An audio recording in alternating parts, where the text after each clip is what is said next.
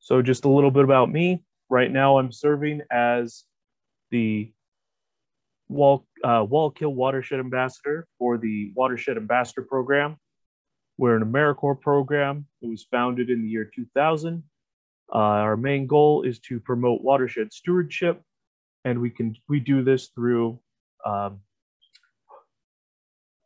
doing educational presentations like this one, or community involvement. We'll do cleanups or invasive species removal.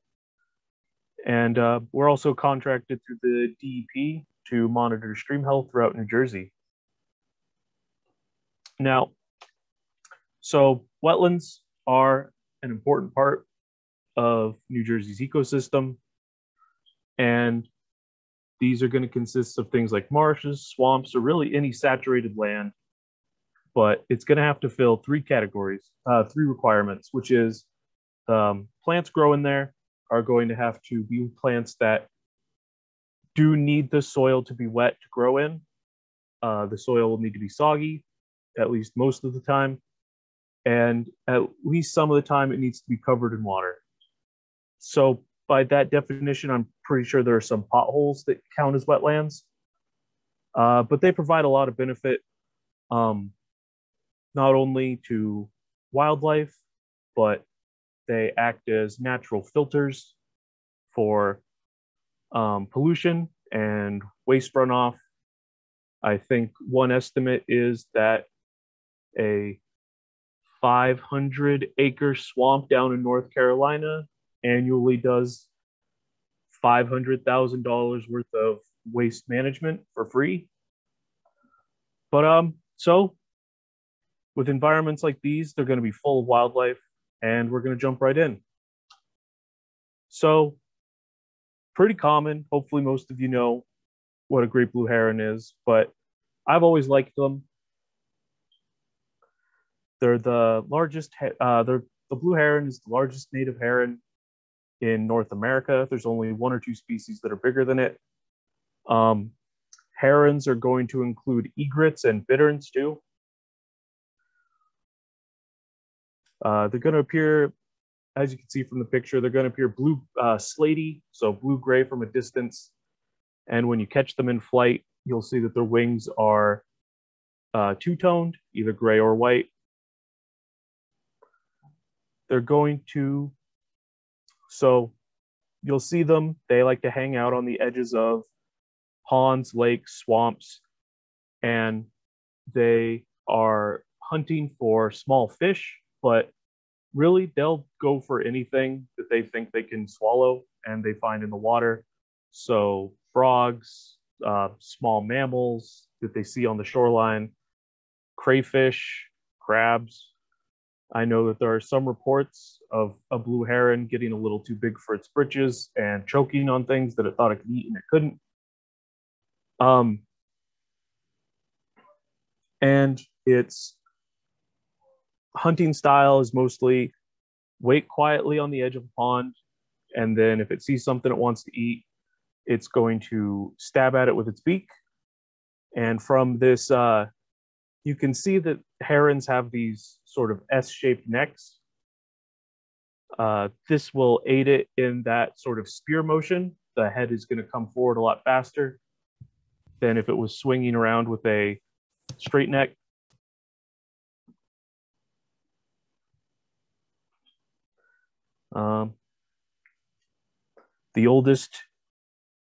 I think the oldest blue heron was found in Texas. It was over 25 years old. So not only are these birds pretty big, looking at like 4.5 feet tall, they can also live pretty long. And they're going to breed from December to March. So that breeding season would have just finished up. Oops, excuse me for a sec.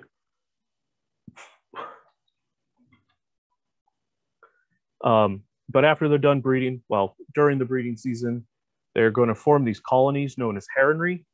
I think that might be an error on my slide. Heronries. These can get pretty big. I don't know if there's any large ones in New Jersey, but these can have up to 500 individuals. And So, as like most birds, they'll like to nest at the top of trees. This is to prevent ground-based predators such as skunks or skunks and maybe badgers from getting into those nests.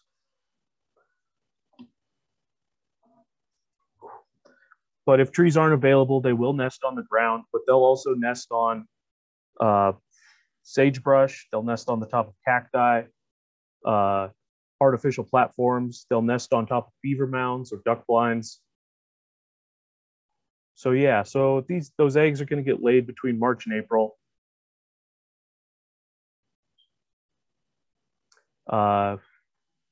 Blue herons, I think, take about a year to grow up. I think they fledge about 2 months after they've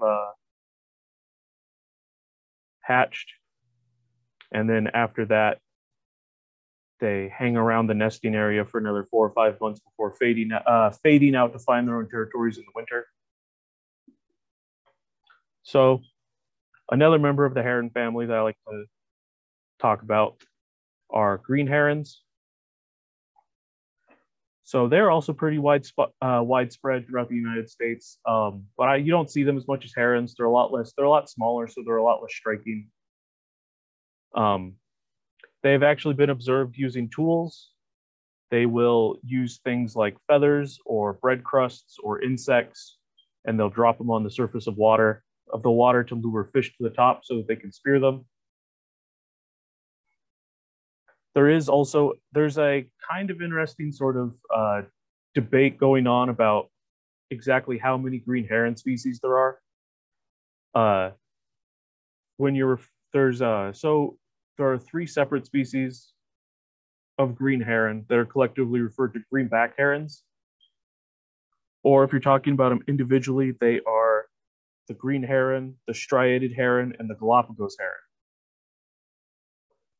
Now, if you remember a couple slides ago, we're talking about that blue heron's S-shaped neck. Now, it might not look like green herons have those, but we're going to watch just a little bit of this video, and you might see something a little surprising.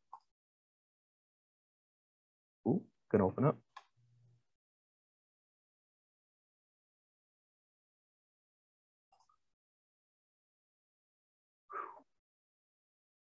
Thought my computer was gonna give up the ghost.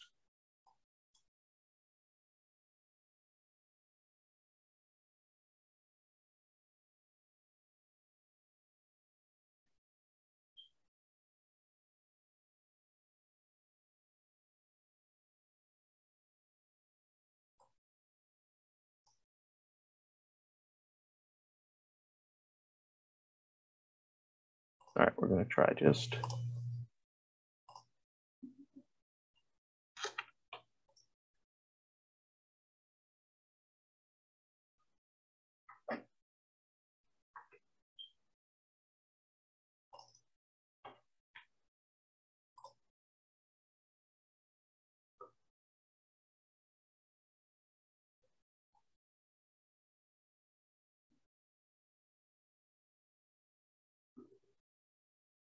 Whew.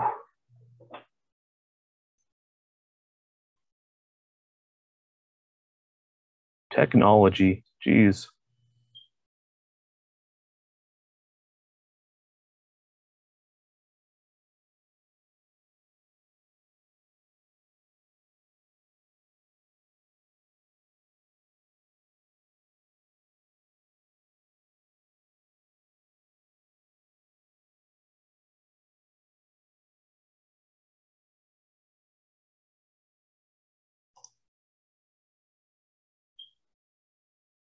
Wow, okay, we're in. So we got this green heron. It appears to be looking for some prey. It might spot something. Oh, Ian, we can't see the video. Oh, you're kidding me, really? Yeah, no. At all? No, we still see your slideshow presentation. Okay, I've minimized my slideshow. What are we looking at now? You may need to unshare your screen and then share that screen. Oh, it does say my screen sharing is paused. All right, sorry about that. Yeah, there you go.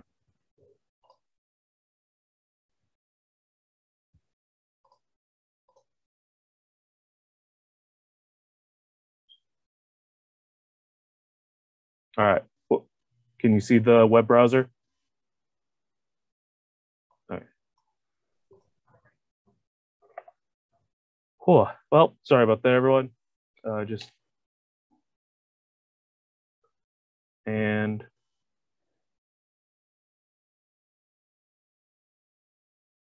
whoa, it gets me every time. Okay, well, that was a lot of work for that brief moment.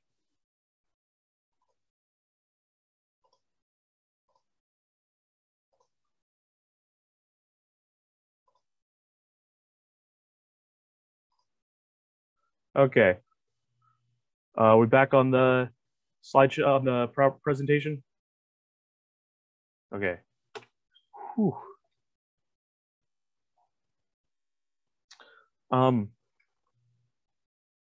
Yeah, green herons are also a lot smaller than blue herons. They're only about 1.5 feet tall. Wingspan of about 3 feet, 3.5.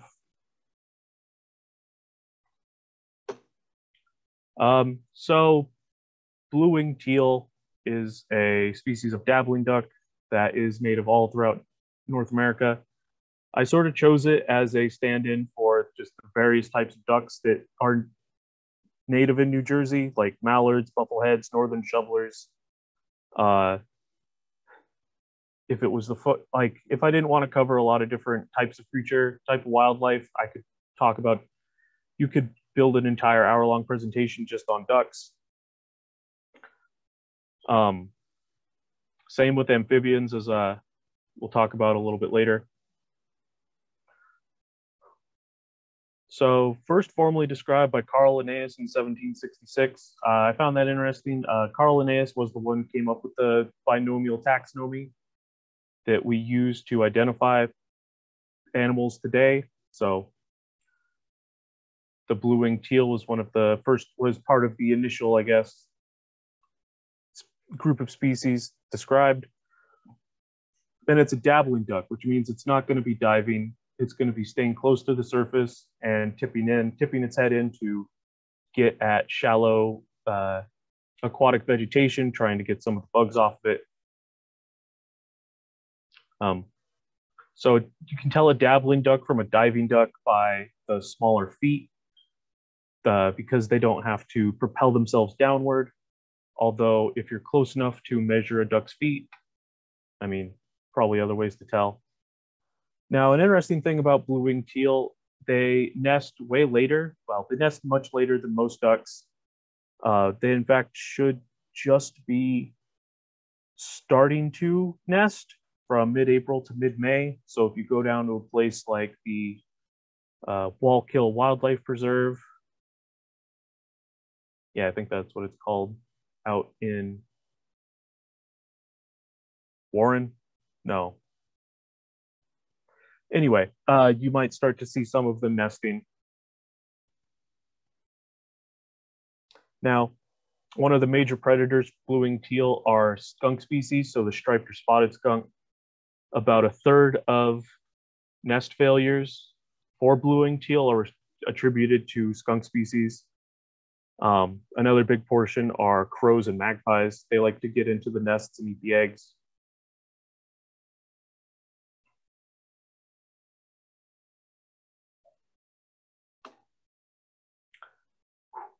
Now, red-winged blackbirds, they're probably a more New Jersey representative bird that I could have chosen, but I just like these.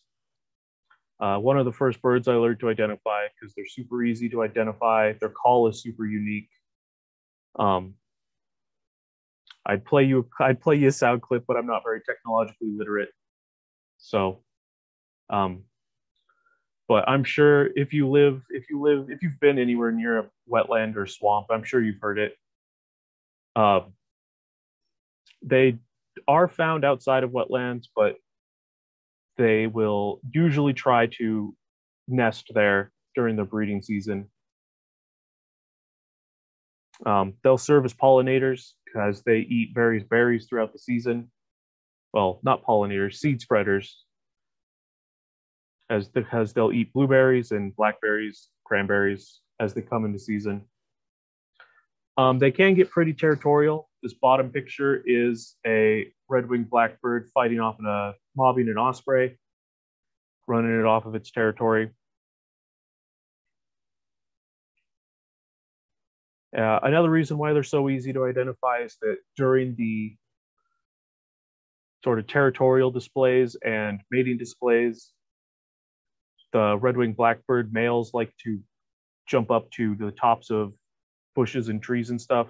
So they're not only are they easy to find, they're easy to identify, they're easy to identify the call of.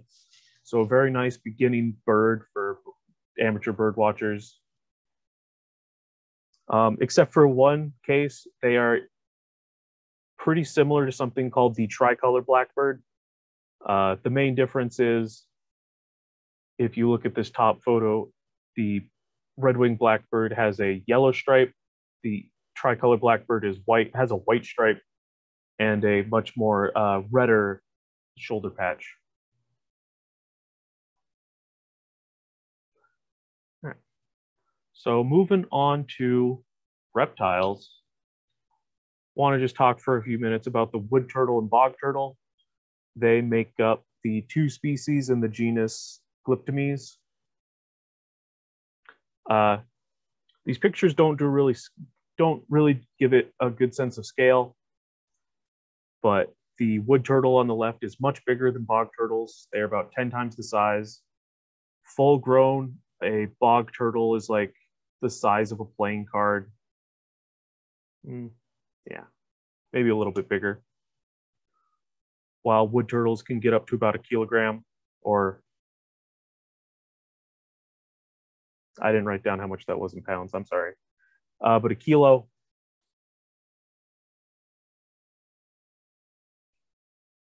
So turtles are reptiles. They need to breathe air.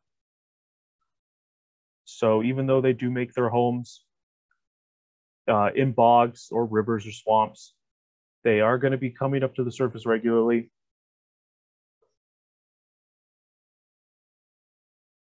Now, you can usually identify, so the way to identify a wood turtle is on this left picture. You can see it's got this reddish orangish coloring around its neck and legs. So that's a giveaway. And some of them will have a yellowish sort of stripe that follows their jawline, comes up and around the jaw and down the other side.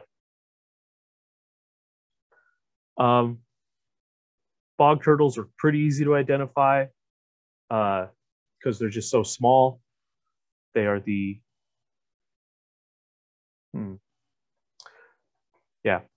but identifying coloration is you're going to be looking for orangey reddish blotches on behind the head, back behind the eyes, but above their ear holes.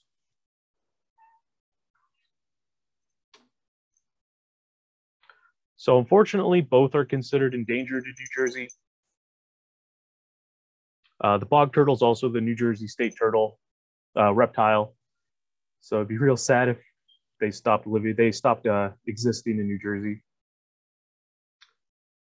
Now, one of the main reasons that they're endangered is habitat destruction.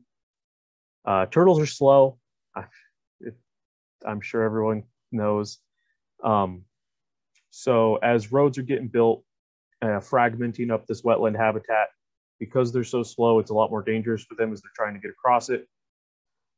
But bog turtles are facing an additional challenge with invasive plant species like reed canary grass and purple loosestrife, because these plants, as opposed to the native plants, like to grow tall and really thick.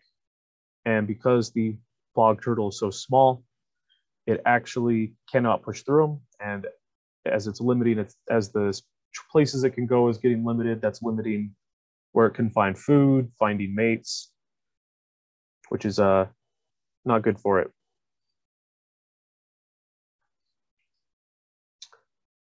Now, I wrote both native, mostly to the eastern United States, and I had to put mostly. You can find wood turtles through Wisconsin and Michigan.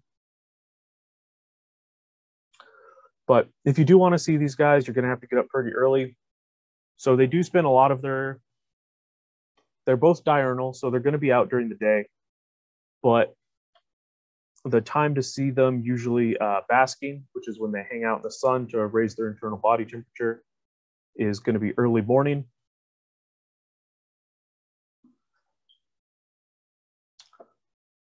So wood turtles will range, and during the summer will actually go pretty far away from the water, well, relative to their size, about a half a mile or a mile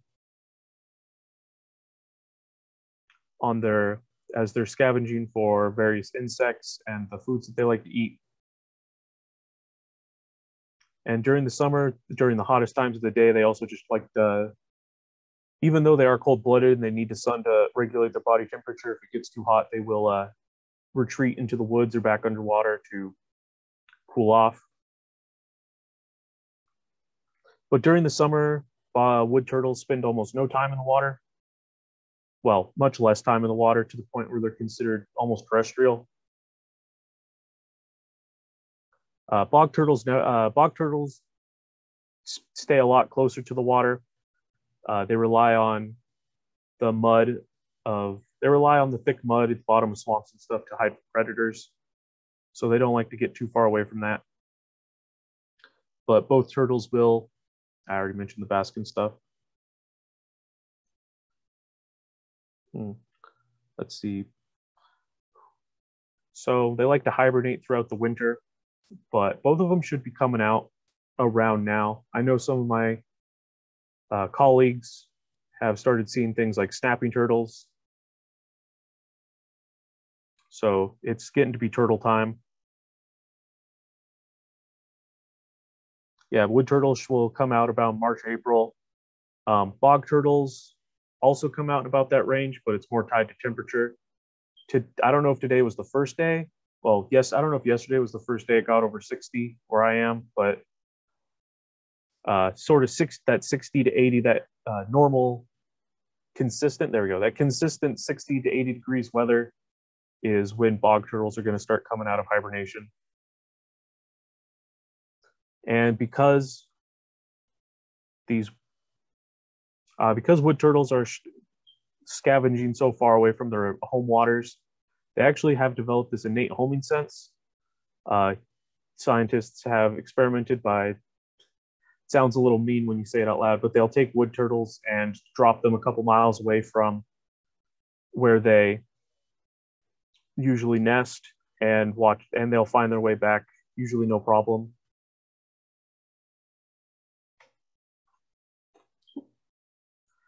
All right, so moving on to amphibians.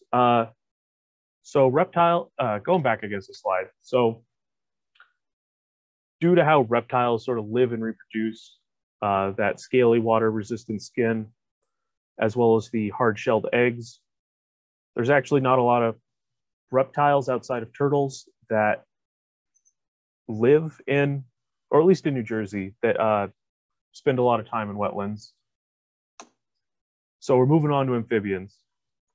And once again, a lot of amphibians, pretty much all amphibians need wetlands to survive,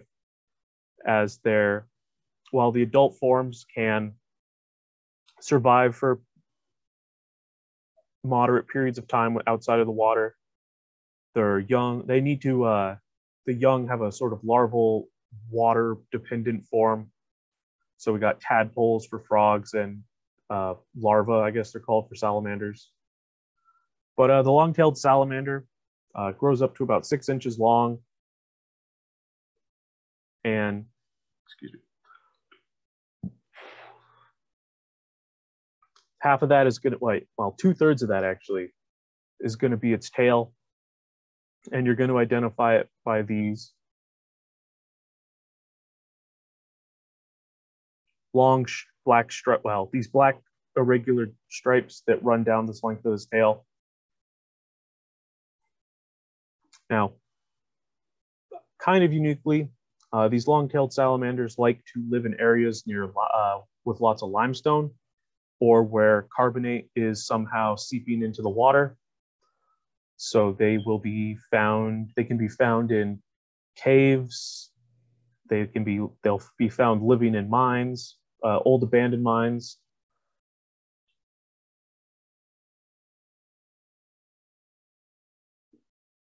But when they're not hiding out, they're mostly active just a few hours before after sunset, or especially if it's been rainy or if it's super humid. But they'll spend the day hiding underground, like I said, hanging out near streams. And their diet consists of mostly insects. So we're talking about things like beetles or beetle larvae. The ones that live in mines, I believe, have a diet that consists mostly of spiders. And I don't know if they're social, but they're not territorial.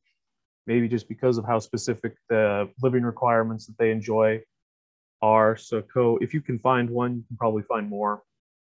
I think when I was researching them, there was a report that they found 300 of them in one mine, which seems like a lot.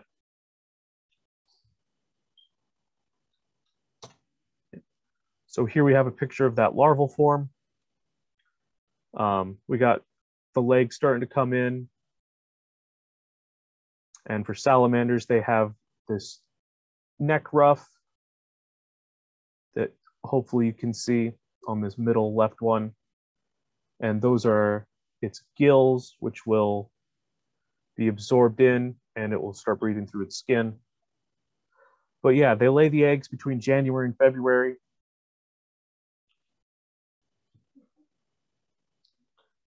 The larval stage will last for about 3 to 5 months. Then they will reach adulthood and spend the summer hunting near the water. And then by October, they'll move to their wintering sites. So mines, caves, or if they can't find one of those, they'll hide out underneath logs, in leaf litter.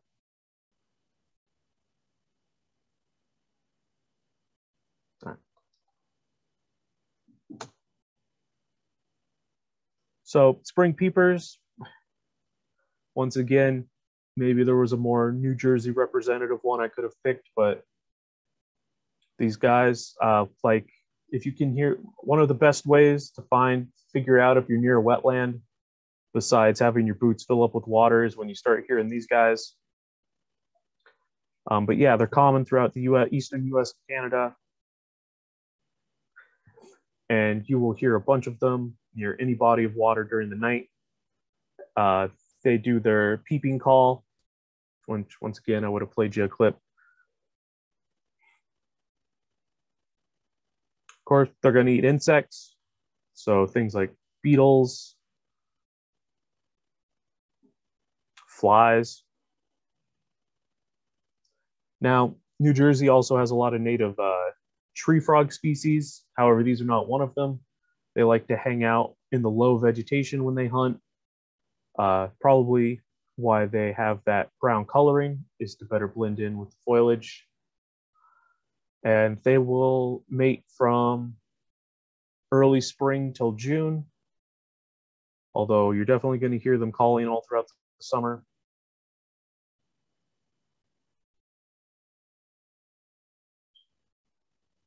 And yeah, just like all other amphibians, they're relying on wetlands for places to spawn their tadpoles. All right.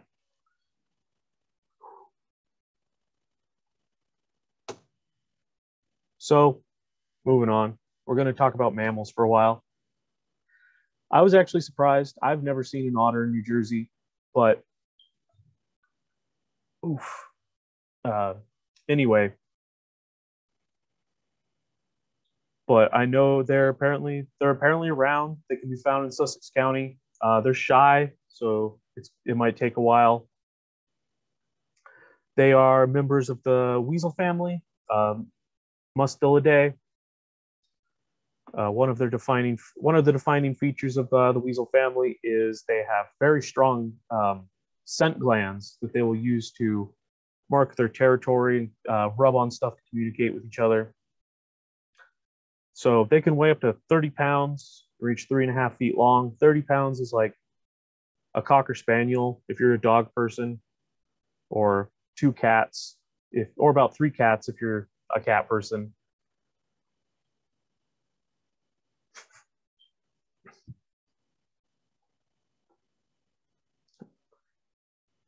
And so, despite the name river otters, they can live basically near any body of water.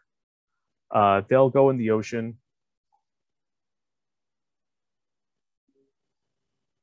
And are found pretty much all throughout the United States and Canada. Not so much in Mexico so there are 13 species of river otter. The one we're looking at now is the North American river otter. Once you get down into Mexico, a different species becomes dominant. But other than deserts and the Arctic, you can find these anywhere.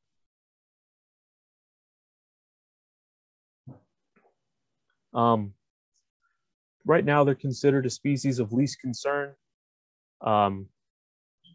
They do suffer a little bit from habitat destruction, but they were once trapped pretty extensively for their pelts, but just a mix of factors. The availability of cheaper synthetic waterproof material, just a moral shift about killing otters. So they haven't really been trapped regularly or on a big scale for a long time. So they've actually bounced back pretty well.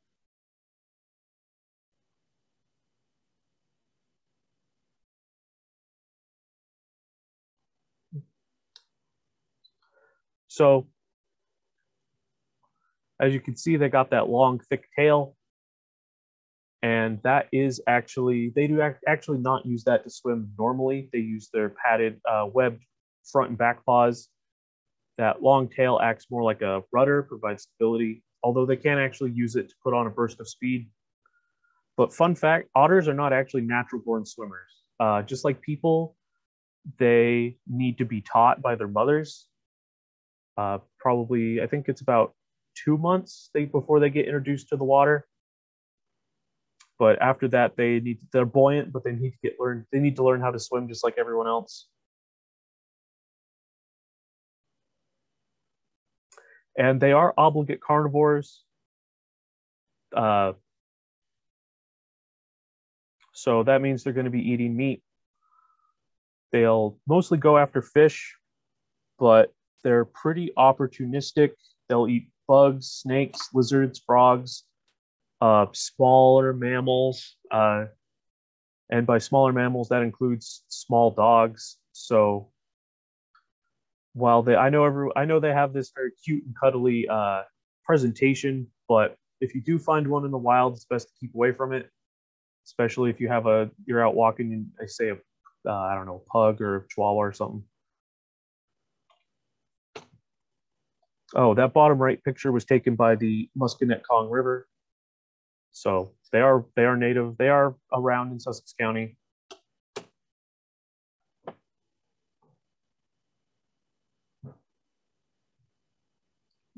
Lost my place in the notes. All right. So yeah, so the family unit is the basic unit in the otter not society, for otters, and that's going to consist of a single female and her pups. These pups are usually born between February and April.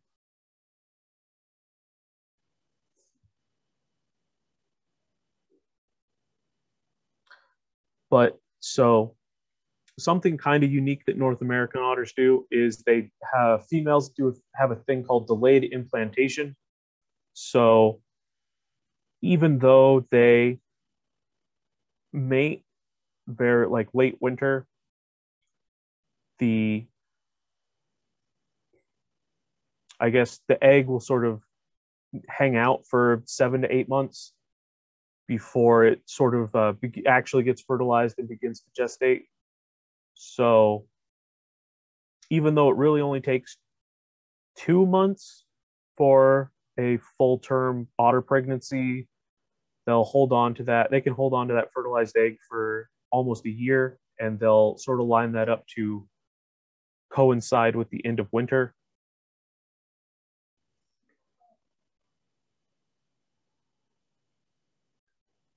Oh man. All right.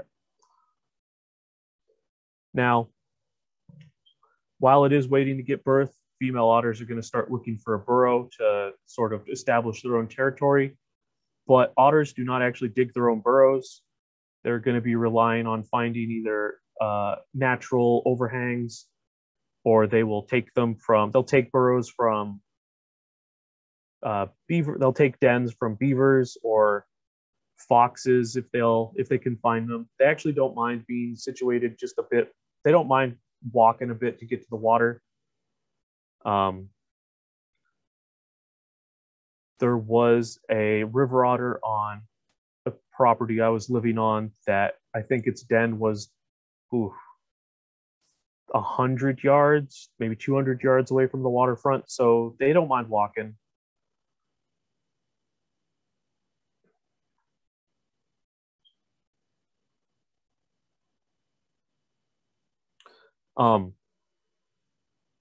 But yeah, so it takes about 2 years for otter pups to grow up and sort of leave. And that's 2 rounds. I think that's about 2 rounds of mating season. So a family unit can get can get fairly big, 6 or 7. And the older the yearlings will take care of the newborn pups if mom needs a break.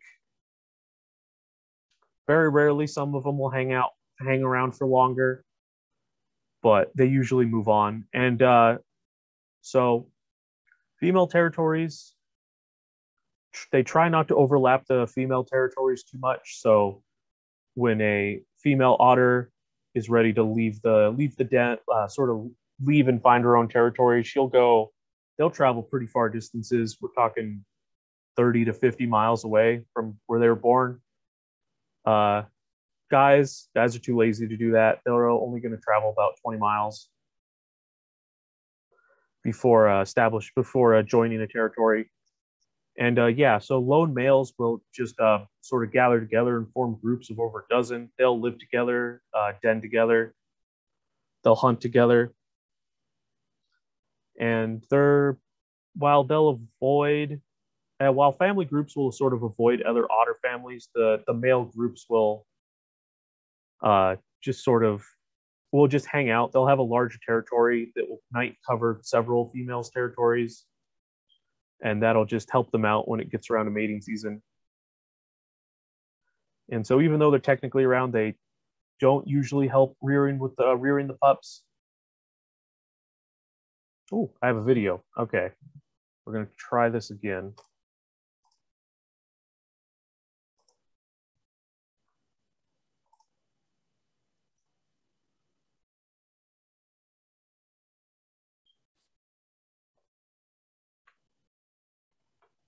So here we got some adopted otter pups from the Oregon Zoo.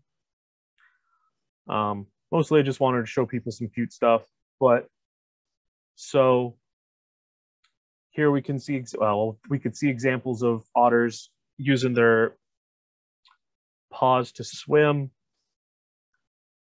We're also seeing examples of that sort of playful activity that otters are so well known for. These are actually this is actually training to help them hunt when they're in the water. And so really young otters actually do not exhibit play behavior that often. It usually doesn't show up until they're a couple months old and they're actually getting out into the water, and it sort of becomes important for them to learn how to hunt for themselves.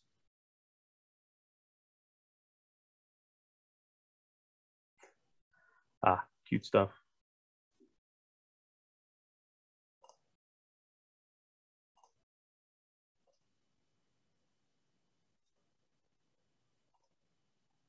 All right.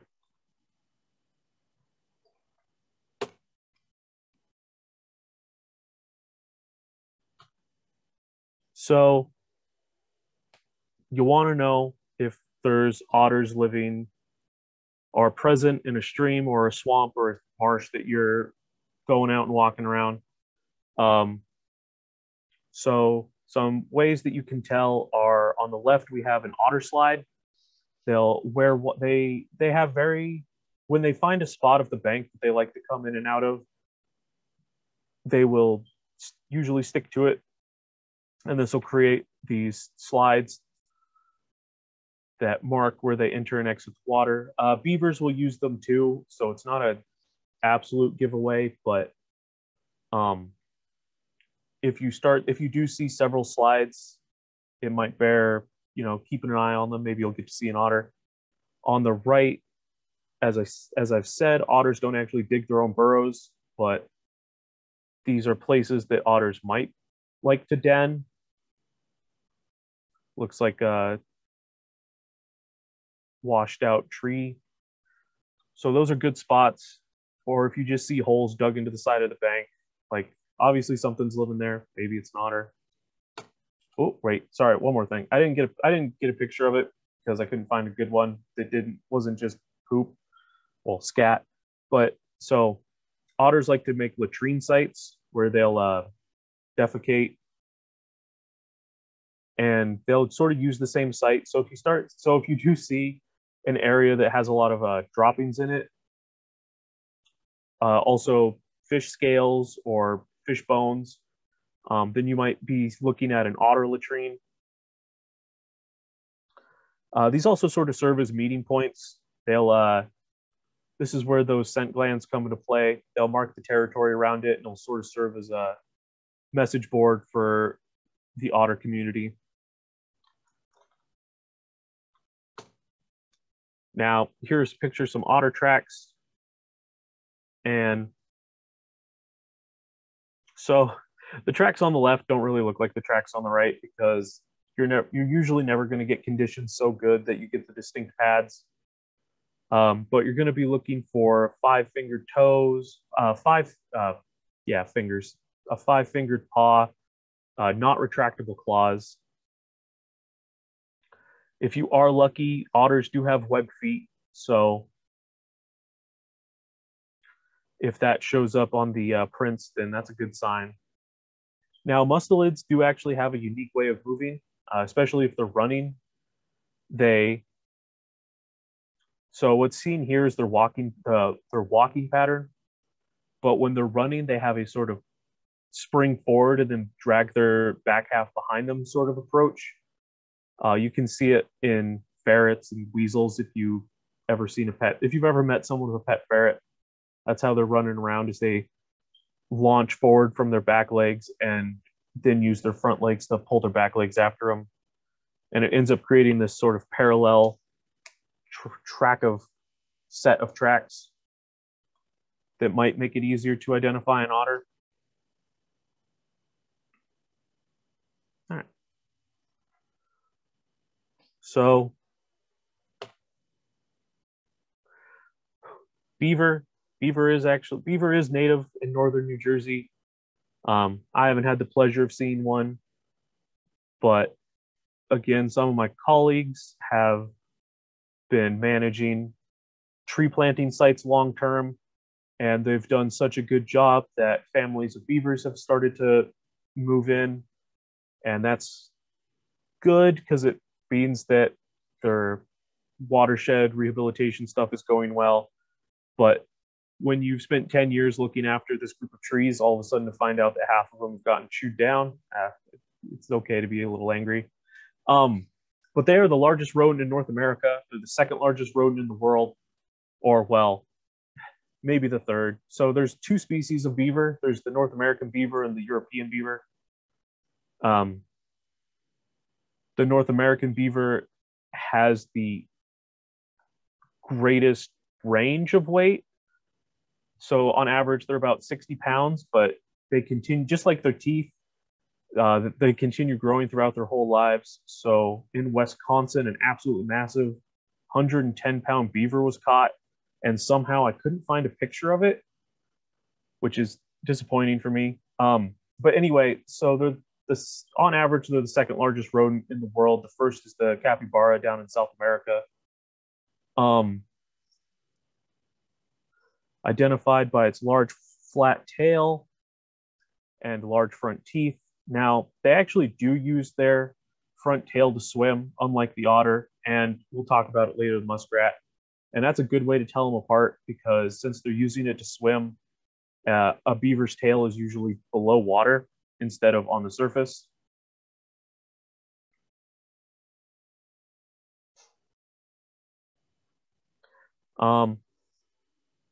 You may have noticed this set of orange chompers on the screen, and that is a pair of, well, I guess a quad set of beaver teeth. And the reason that they are that orange colors, they actually contain iron compounds to toughen them up and prevent them from cracking as they chew on cut down those, gnaw down those trees.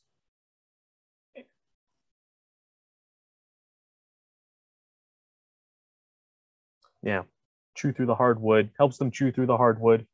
And amazingly enough, these are also self-sharpening.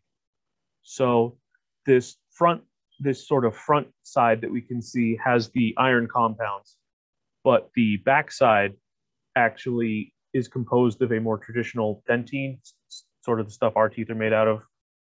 And it's going to wear away a lot faster than metal. Well, not metal, but the toughened material, and it is going to create that wedge shape that beavers will use to chew down trees. So beavers eat more than just wood. They, in fact, don't actually eat that much wood. During the summer, they will generally eat leaves or the stems of water lilies. But during the warmer months, their diet actually consists of mostly non-woody material, such as cattails. I already mentioned water lilies, and they'll eat the leaves, stems, sprouts, and roots. During the winter, they will move over to that hardier woody material that they've stored, and because it's wood, it'll last longer. So they'll eat that throughout the winter.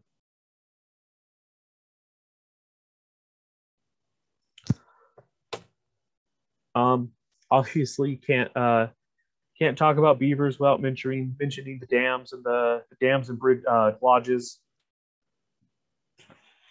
So beavers don't actually live in the dams that they create. They make separate homes called lodges, and these are going to be piled up mounds of mud, sticks, branches, and they will mound that up until it's above water. And the inside is actually really sophisticated. They're going to usually have a two-chambered structure. That first chamber is for drying off so that they don't get their living quarters wet. And then the second area will be where they sleep and store their food. But the main purpose of why they make these dams is to create water, create deep enough water that they can escape from predators. Let's see if I can as you can see, they're pretty stocky, not especially agile on the land, but they're pretty good at moving in the water. So they will do as much as they can to make that where they can spend most of the time, even if that means building a giant dam and blocking a river.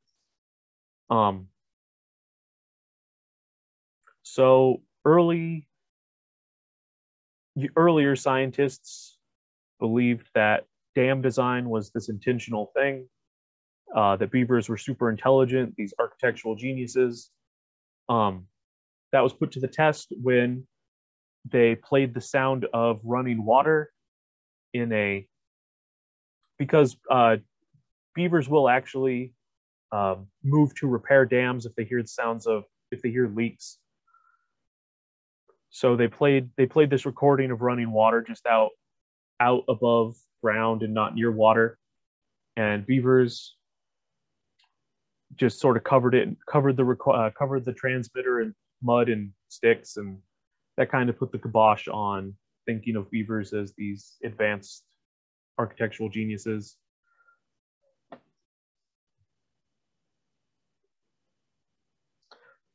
So a thing that's less well known about beavers, or at least, yeah, I haven't heard a lot of people talking about it. They also dig canals. So on top of building dams, they'll actually dig out canals. That's what we're seeing on the right.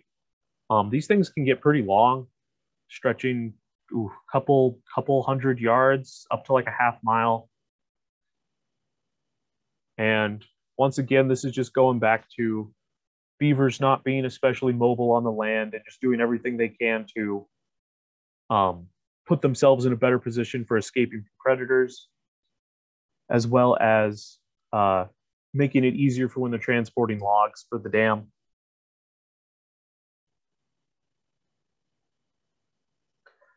And as you might guess, these dams actually do change the environment around them. They slow down the water flow, which limits erosion. The standing water will create habitat for waterfowl, geese, ducks, herons.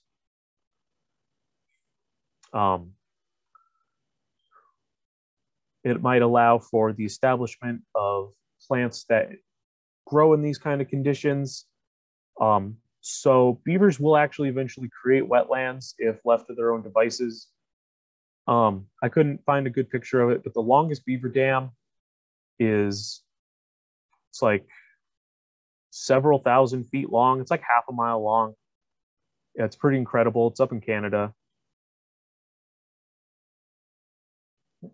So I got another video here, and it's just a short one. Might not. Oh my God, what's happening? Okay.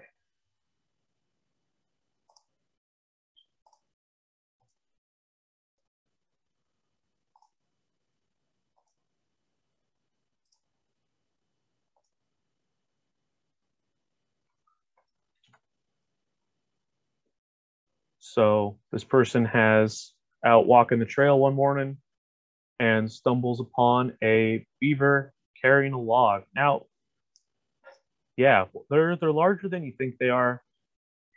uh, but that's just an example of them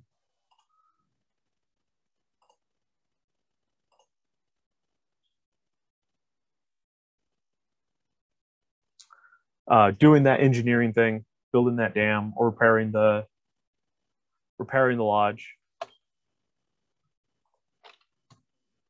So, very cute picture of a juvenile beaver.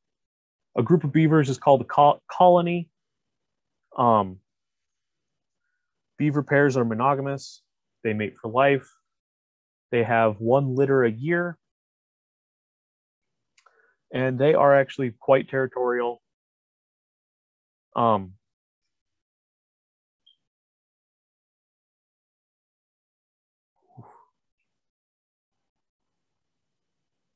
So once beavers are grown up, they are encouraged to vacate the premises.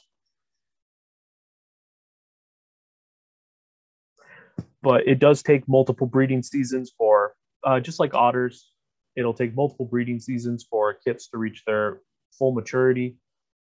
So a beaver family will consist of, a beaver colony will consist of the breeding pair, their new batch of kits, and the kits that they had last year.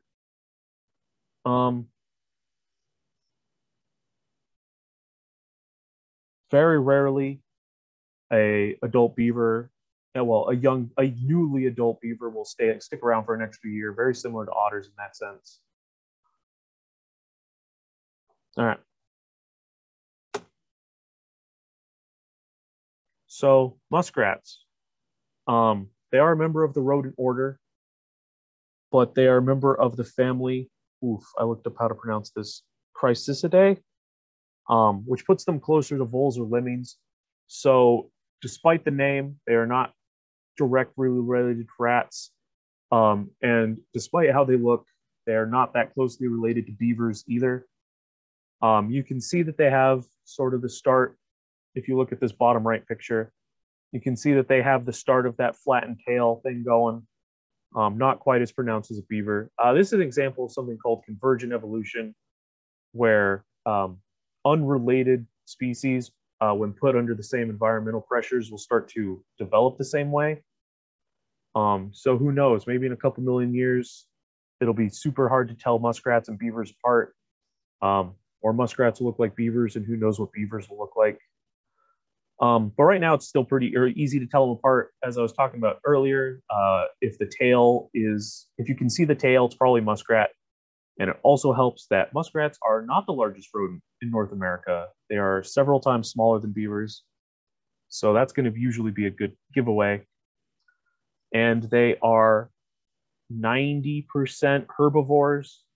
They like to eat cattails and other marsh plants, although nothing's stopping them from going after a little bug if they find one. They also mate for life, monogamous breeding pairs.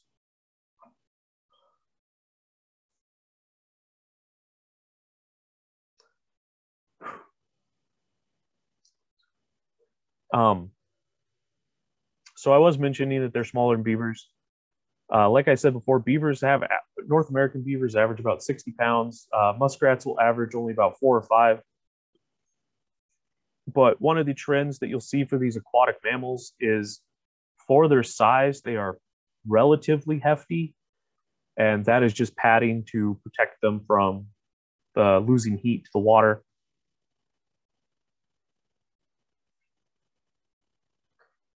They're much more active at night. As I said, they go out to feed on plants. And this actually has sort of a beneficial effect. So because they're smaller, they can get in among the cattails as they eat them, which sort of clears out the cattails, which lets beavers get to the banks, which lets beavers eat the trees. It's a whole cycle, especially and they also do contribute to also creating habitat for waterfowl by stopping the plants from growing too thick. I think they're pretty cute, so it's sad for me to say that pretty much everything eats these. Foxes, coyotes, raccoons, bears, eagles, snakes, owls, hawks, otters, turtles. I guess if they find a young one, herons will go after them. Bullfrogs, large fish, people. I've never experienced it, but apparently fried muskrat is quite the delicacy in South Jersey. But despite all of that, they're doing fine as a species. They are rated a species of least concern because, unlike some of these other species we've been talking about, they don't have a problem living near people. They're resistant to pollution. Because of their herbivorous diet, they don't mind if things like frogs and insects die out, ones that are sensitive to pollution. They don't mind living in canals because, they don't have that sort of landscape restructuring instinct that beavers have, so they're less likely to get trapped and shoot away. I did mention they mate for life. On the right, we've got a muskrat kit. So family unit will consist of mated pair and offspring. Now this is where that sort of rodent heritage comes in. So because they'll have 2 or 3 litters a year of up to 6 to 8 kits. Although that does get focused around, the most births do happen around May. and that'll take about a year for them to grow up, and then they'll leave the parents. Muskrats are fiercely territorial. Many of them die fighting for territory or for mates. So, you know, not as beavers aren't as bad, but a little bit like beavers. Once they're adults, the young are no longer welcome on the parents' territory.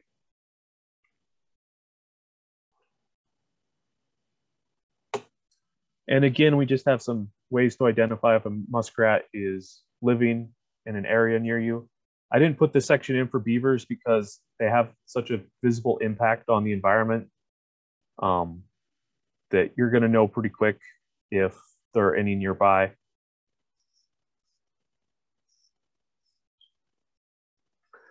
But yeah, so wow, keep mixing them up. Muskrats also create something a little similar to lodges, although on a smaller scale. They'll combine plant material along with mud to create these push-ups. They also don't really prepare for the winters like beavers do. So throughout the winter, they'll just eat the inside of their the inside of their push-up. But those are usually about 3 feet in height out of the water. Now, there are some cases of meerkat, wow, I keep mixing that up, muskrats cohabitating with beavers. They will live alongside them in the beaver lodge, and in exchange for access to the food storage, they'll do they'll do maintenance stuff, like they'll help with the upkeep of the lodge. And on the left, so muskrats try to spend a lot of time in the water, being that so many things like to eat them. And on account of being so small, you might have a hard time finding paw prints. But again, we're looking for very small front prints with 5 fingers and claws and a much larger hind foot.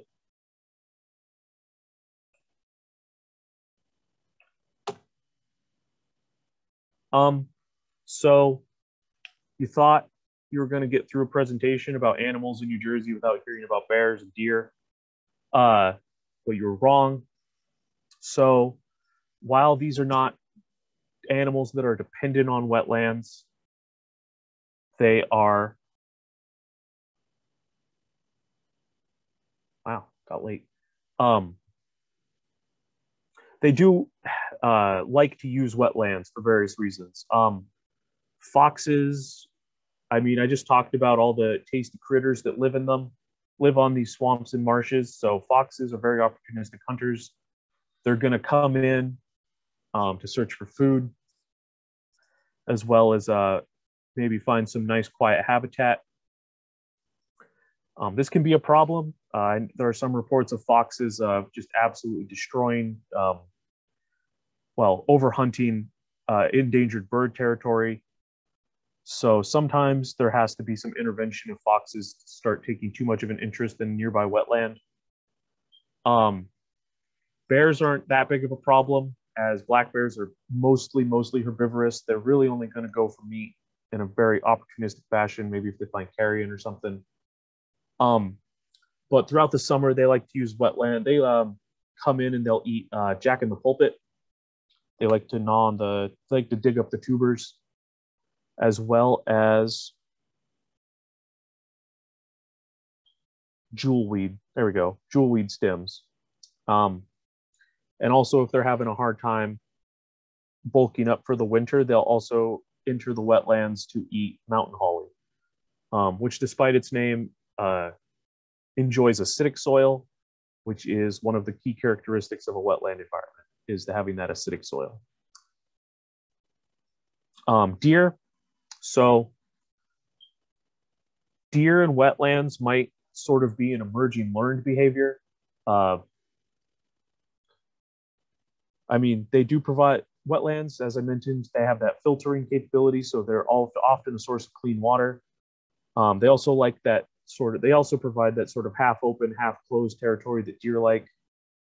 But there are reports that there is data to back up that deer that sort of hang out in swamps are less likely to get killed by human hunters because it's more difficult to get in there. So there might just sort of be this learned behavior developing where deer that stay in swamps don't get killed and survive to pass on their genes, creating this behavior.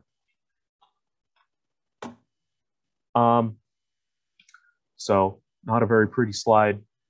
Here are some of the swamps. If this got you any even slightly interested, here are some swamps in Sussex County. I'm from there, so that's what I'm familiar with. Hopefully, most of you are from too.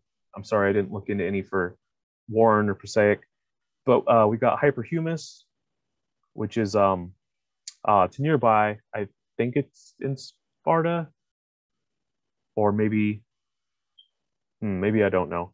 But there's a good trail out there, very beautiful bird watching trail. Pine Swamp is in Ogdensburg. Bear Swamp is out near Branchville. And I don't know where Cedar Swamp and Longmeadow is. Yeah, so this ran, unless this clock I'm looking at is wrong, this ran a little late, but I am done. If you have any questions, you can